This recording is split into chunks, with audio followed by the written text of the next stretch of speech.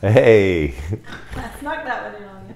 It's okay. I love you guys. Hey, welcome to Never a Dull Moment. I'm Greg Blythe, and today, wow, we have Kisuke Manaka collaboration with Zahocho knives.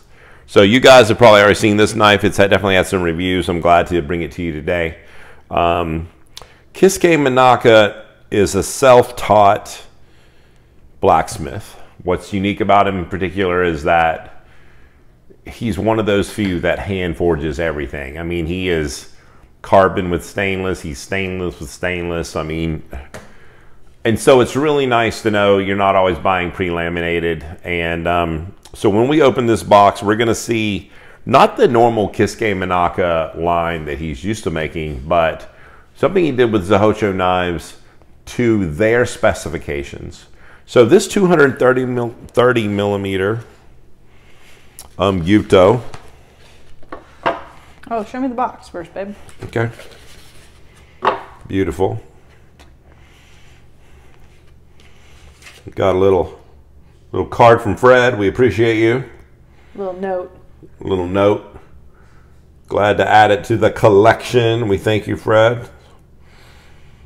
Zahocho knives definitely has some really high quality product on there, especially if you're out there looking for those shikafusas. They do appear on their website.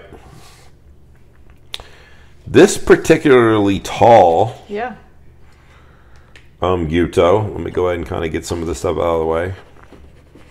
I'm going to sit it down for my wife, who always encourages me to do that.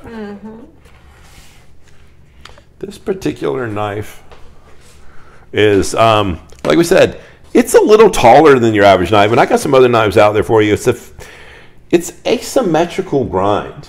Okay, so they actually wanted to do something a little different. This blue #2 with a Rockwell hardness of 63. It's just beautiful. This is a stainless cladding over the blue #2, and it also has that honwarikomi cladding, so it's actually clad over the spine as well.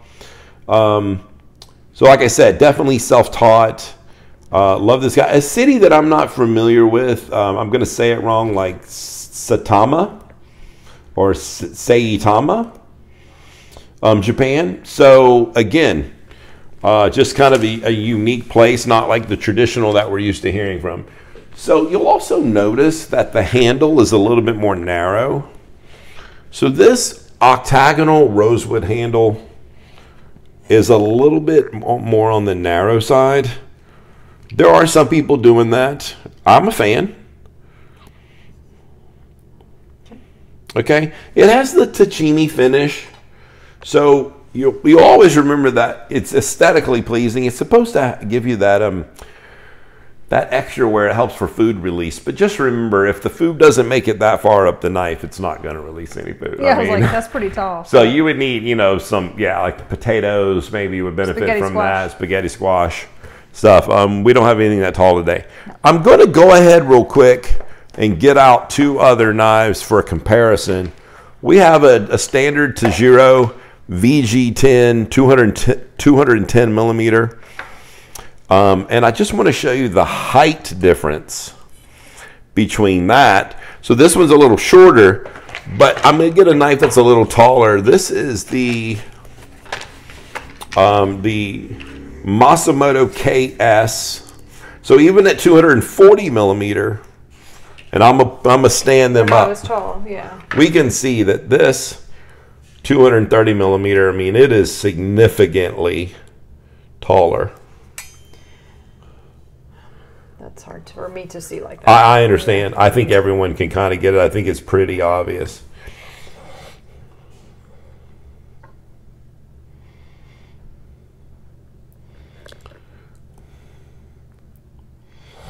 Yeah, so Okay. As my wife says, you don't have to have that large hand conditioner.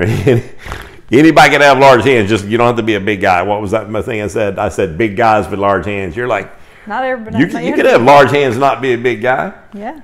And everything. So it's definitely going to give you that extra clearance. That is true. That's a lot of clearance. Let's go ahead. And another thing is because Obviously, the Masamoto KS is a little bit more of a laser.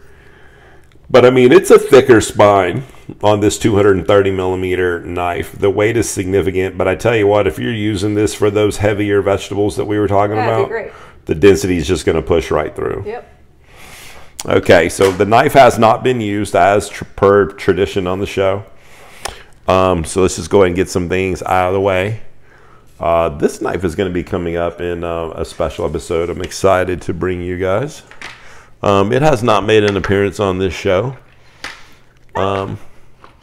So early, I had some early videos where I just shot because it was like Christmas kind of a thing, but we never actually did a Masamoto KS episode. So I'm excited to bring, do I give him a little hint of the title? No, let's go. Nope. No, she says you do not deserve. No, that is not what I meant She at said, all. shh, keep them excited on their edge. Thank you, honey, for Okay. grasping how Michelle speaks. Michelle speaketh. Mrs. Never Dull Moment. Okay. Her favorite. I don't go to the you're like, no. I'm actually really nice. Okay, I'm going to point out something before anybody says something. This has warped slightly. That's why it's spinning. Okay, so it's going to be, I'm going to take it to my friend who made it, Jack, and we're going to soak it, and we're going to get it like, but somehow or another, when I stored it, I let it sit, and it just got bent slightly, and that's why the middle is touching and the rest is not. Okay. So bad Gregory. Okay, but we will get it worked out. Okay, so just so you know before I get the comments, because I know they're coming. Sorry, I chose the cutting board. I didn't know, so. It's okay. Oops. So this never before seen on the show knife. Let's just see what's going on here.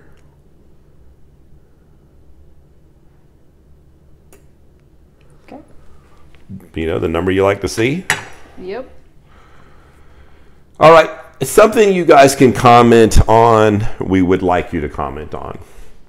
So over time, we had gotten comments on which medium to use, whether it's the individual, like, okay, this is best certified string. Obviously, when I put this in here, it is up to me as a human being to stretch this. Yeah. Okay. So, and it's tiny and it's monofilament and it's, yeah. Yeah, so we're going to go ahead and tighten that down. So, yes, if you guys watch Hans on his show, he goes through a whole process of a certain weight, pulling and dangling and trying to be super consistent.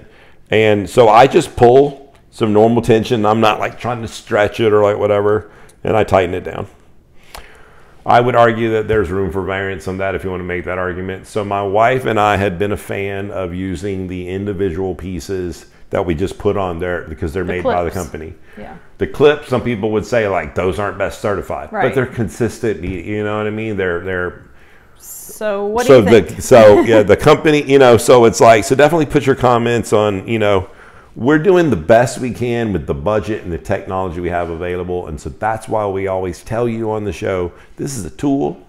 It is not the standard, and that's why we try to do more than one snip for you, just to do different parts of the blade and so on. The weight on this is significant. I was going to say, it looks like it's, yeah. It is significantly It looks beefy. heavier. Yeah. Looks like it's a mini sword. Not really. That's pretty consistent. I mean, that's about as consistent as you get. So we got 200 to 202. Always good to see. I thought I had a paper towel somewhere. I'll get you one.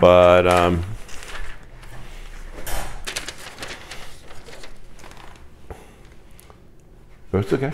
So we're listening. We always listen. Oh, And that was really pretty. It was. It's pretty. Honestly, that's just clean. Now he wants to draw. Well, I'm just. It's nice that it did that. Holy mackerel! I mean, dang. Arts and crafts with Gregory.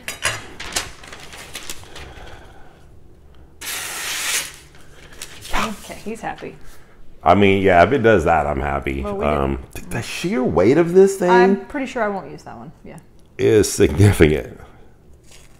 It is not I need to cut a pumpkin or something. I mean, I don't paper towel ready. know. Yeah, it is. Boy, it just needed a minute. It just needed like a second. I would say that maybe where I was on the blade, it just... Yeah. See what I'm saying? It's like once it gets started, maybe into a different part of the blade was a little better. Okay, well, all right. That's what we get for 200. Okay. Wow. That apple's just going to be like nothing. I'm just saying, this is nice. Yeah. You know I'm making paper, right? It's your food machete. You know I'm making paper. Who didn't know he was making paper, guys? Seriously. Folks, this is what he does. Oh my gosh. It's not even a sturdy apple. Y'all, this is actually a... It's actually a kind of soft apple, so I guess that would help. I don't know. No, because the skin wouldn't be biting. You would have a hard time with the skin, so that's why I thought it'd be a little more difficult. You can tell that the weight and the density of the knife just help push through it. This thing, I tell you what, just flat out, I'm gonna tell you, this is beef. I mean, this knife is beef. If you held the Masamoto cast, they are not even close. This is like that skinny friend who needs a meal, and this is like the football player. This thing is, Greg. This is beef. Nice. You can already see the reaction. My wife will just go into there. Listen, if you guys aren't used to carbon steel and you don't know that it's going to oxidize, this is going to oxidize. So if you're, the stainless steel part's going to be pretty and everything, but you're going to get a patina on the carbon steel part, polished, immaculate. The feeling of the handle is really great. I'm a fan. Wow, the sheer weight of this, I mean, slicing a roast, the prime rib, I mean, just, I love it. This is the thing. I'll get my wife using this. She doesn't, it's stainless on the outside. I think that'll make her less, you know, because you're just like, I don't want it to oxidize on the outside and cause a problem. But blue number 2, the blue steels that were like really soaked in oil, cloned down, have a little extra additive. They patina like a little slower. Maybe we can convince her to finally use some carbon steel. Absolutely. You know what? I'm way more in love with this knife than I thought I would be. Definitely, if you want to grab one, obviously it's on Zahocho. I was not given this knife. This knife is paid for. I want you guys to know that. Yep. Yeah. No, I was not compensated. I was not compensated the purchase of this knife. So glad to have it in the edition. Appreciate you guys as always checking us out Friday nights at 8 o'clock. That was definitely not a dull moment. Thank you guys. God bless.